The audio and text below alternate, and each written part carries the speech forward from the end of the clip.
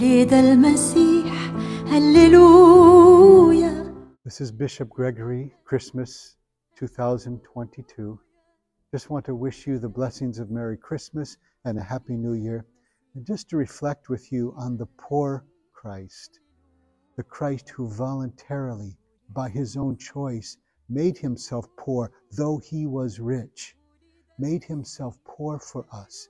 In other words, things were not what was important to him, but us, people.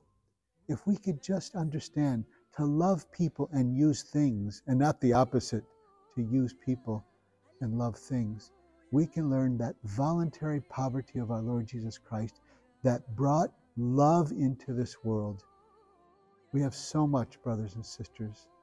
May we learn to really, truly love people and use things in proper perspective. And may we give God glory now and forever. Amen.